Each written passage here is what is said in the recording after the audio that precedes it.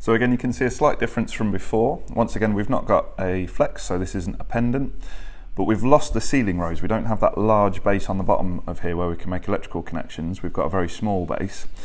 So this is a Batten lamp holder with a straight skirt, but the difference is that this particular fitting is designed to be mounted through these holes here and here onto a conduit box.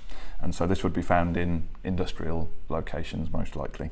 So what we've got going on here, there's just 3 connections, 2 of which go straight through to the front, and there would be a box, a conduit box that this would mount onto where all the terminations would be connected.